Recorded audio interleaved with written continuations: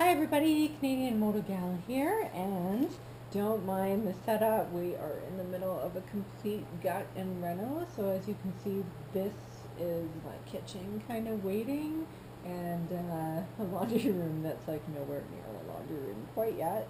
But I'm going to play hooky from doing renos today, because I am on vacation after all, so I'm actually going to go out and have some fun with my bike. It's a beautiful day out.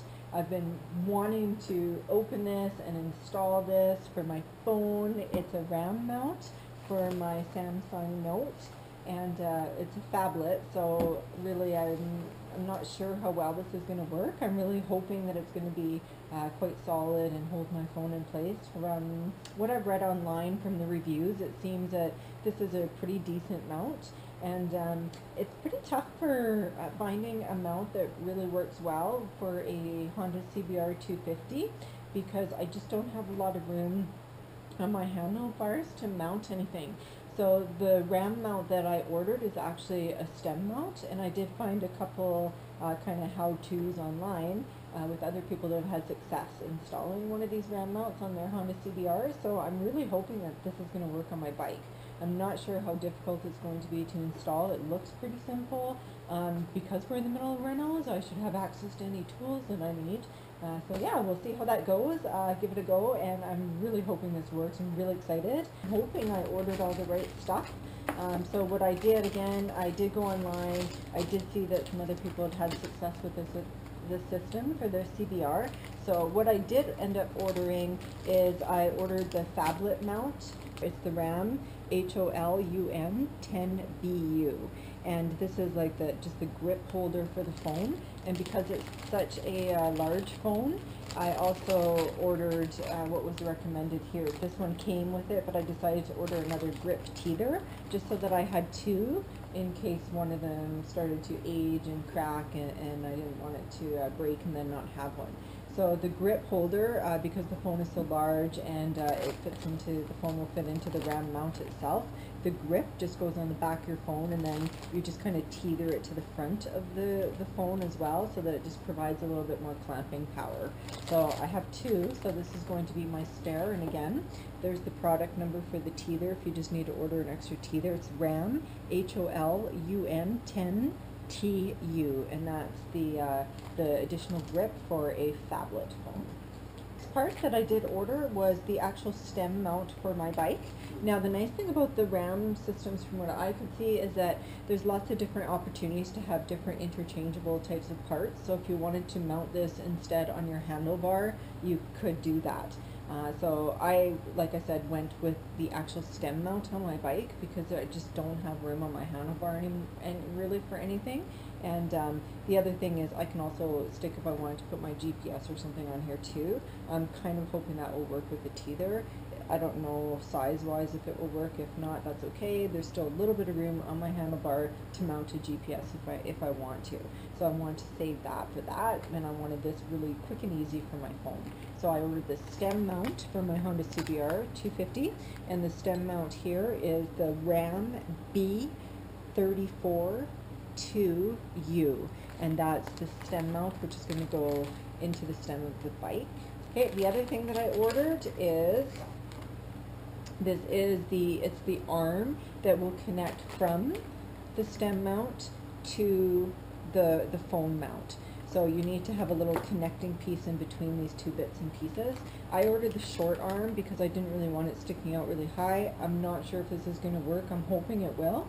So it's actually only like, I think just 2 to 3 inches, give or take. It looks like it's about 2 inches.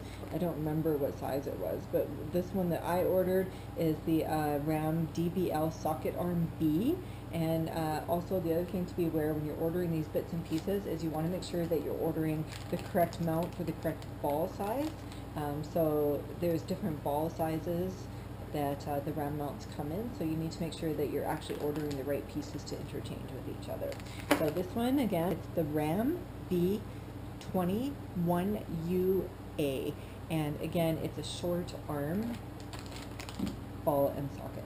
So go through these instructions, and if I don't really remember what I saw in the video how-tos, then I'll watch those again before I get started with all of this. Okay, so I'm going to try to put my phone in the actual grip and just to see how the fit works. I do have an OtterBox case on my phone, so it does make it a little bit bigger, but I wanted to keep my case on here while I am putting it in the mount. So to install the phone into the mount, all you need to do here, it looks like, is like push this open, and it's actually going to kind of like bracket back and forth. It's definitely it's stiff. But also if you're using the teether, they do say to put the teether on the back of where the ball is, and then when you have your phone in here, you can just like teether the corners of the phone. So I've done that. I'm opening up the mount. I'm putting my phone inside the bracket area and then just kind of releasing it, and it should grip it pretty good. It's pretty flush on the bottom, and I'd say it's pretty darn secure. I mean, it's not going anywhere just from this. Then to do the teether around your phone, what you need to do is just bring the little kind of lips right over the corners of the phone from the teether. Okay, so that's it with the teether. I can definitely see how it adds extra support to keep your phone more secure. So the nice thing too is if I wanted to change my case over to something even a little bit beefier, maybe a little bit more waterproof, this would probably still hold it. Like I still got a lot of room in here for a bigger case.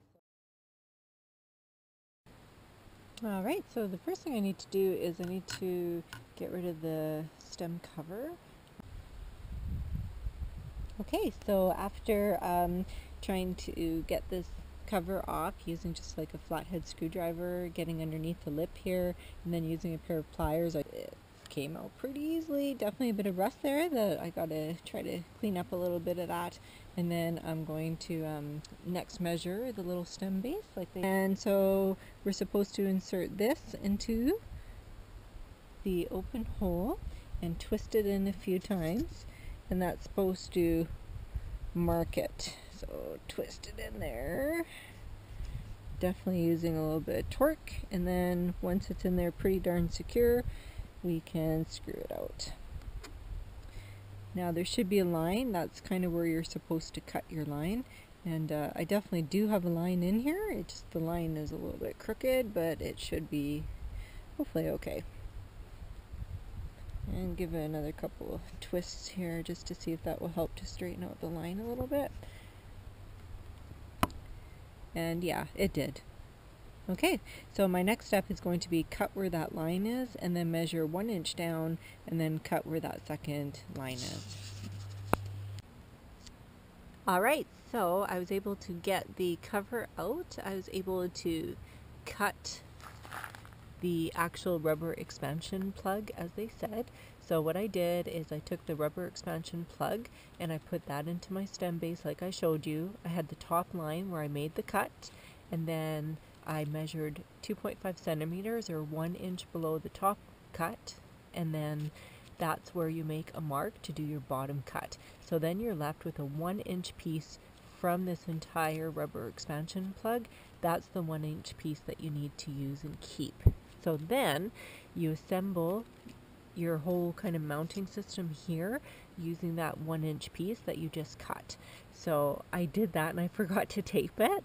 So all it is you take your round fork stem base, the one with the ball, and then you put your 1 inch piece that you just cut underneath that, and then you pick the largest plain washer that will fit at the top of the cut that you just made, and then you use the rubber expansion plug that you just cut, like I said, and then at the bottom of that there's other little kind of plastic doohickey things here that are, it's like a pocket washer and it's plastic, and you install that at the bottom of the plug that you just cut with the teeth facing up into the plug.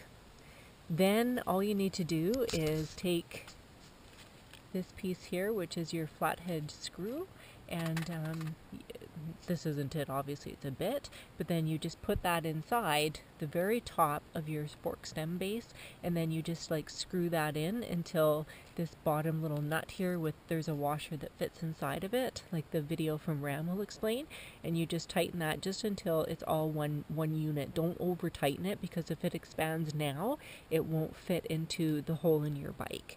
So once I did all that, then all I needed to do was bring that over and then put it inside the stem hole of my bike. So here you can see I was able to get that in. You can see it does stick out a little bit, but it's in there really, really securely. Now I only could find the bit that had the Allen wrench, so I had to use a screwdriver, but that's okay. All I did was just like use that to tighten it about 20 times like they say in their instruction video, and then you just wanted to check to make sure that it was in there really nice and secure. Now this will still rotate a bit, and that's okay, because that's where you're going to be mounting the holder for your phone. So if you want to move it over a little bit, then that's fine. Just as long as the actual like stem that's in there isn't rotating and it's in there really securely, then it's good to go. So I actually tightened mine probably about 30 full rotations before I felt that it was 100% tight where I wanted it. So that's it. It was actually super simple to do. It took me about 5 minutes.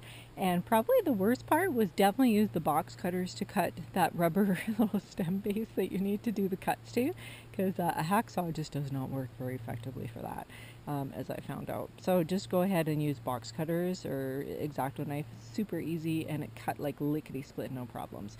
So this, I would say, on a scale of installation from 1 to 5, difficulty being 5 the hardest, 1 the easiest, I would say this was like a 1. Seriously, it was very, very easy to do. So if you watch the Ram instruction video on installing the fork stem base, super easy. The instructions were excellent. It was really clear, so I had no difficulties after I watched the instruction video. And I'm going to post that link right here in the video, and I'll also post it in the description below, so you can access it really easily from here in case you're looking at installing one of these. Alright, so that's it. Next step is I'm going to try to mount the little arm piece that I had showed you earlier, and then try mounting my phone and see how this goes. Thing I did notice about this that would actually, I'll see how it goes when I put it on, but I'm almost wondering when you tighten this up, it would be nice to have one that you could tighten the top one up separately, and I'm sure such a mount exists, so I might actually upgrade to that. We'll see how this one goes, but I might change it over to that instead. I'm not quite sure yet. Alright, so I'm not going to tighten it up 100% right now, because I think I need to keep it a bit loose to be able to put this piece of it into here. Okay, so I've opened up the X Grip, I'm putting my phone inside. It's all mounted here, so now I'm going to fit the ball into the mounting plate here. Go ahead and tighten that.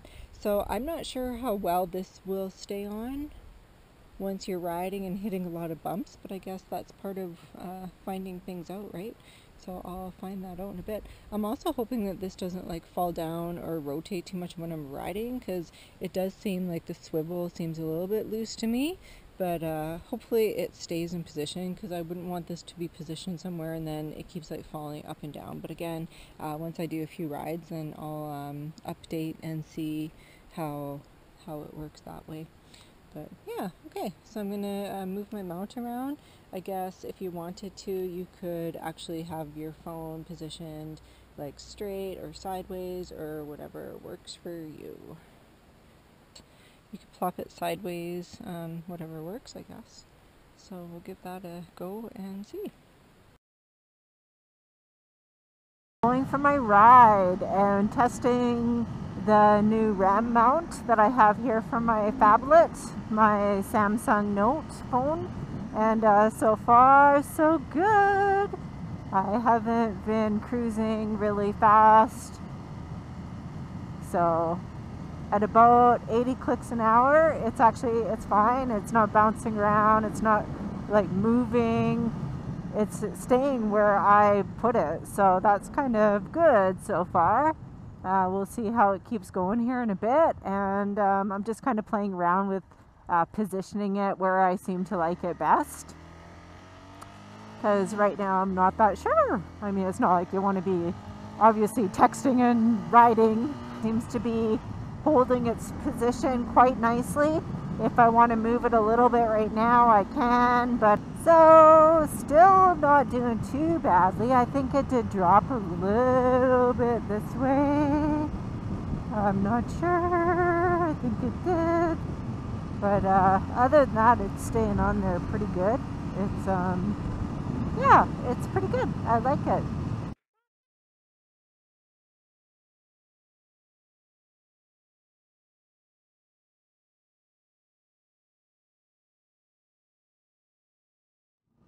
I would say well worth the purchase. So this was its first ride, and I'll see how it goes for the rest of the summer and fall, and I'm hoping it actually lasts, because really putting it in was super easy, and I kind of like how there's lots of different components you can order for it as well. Hope you enjoyed this episode. Hopefully this video helped you out. Don't forget, like, comment, subscribe, and connect up with me on social media, Facebook, Twitter, and Instagram.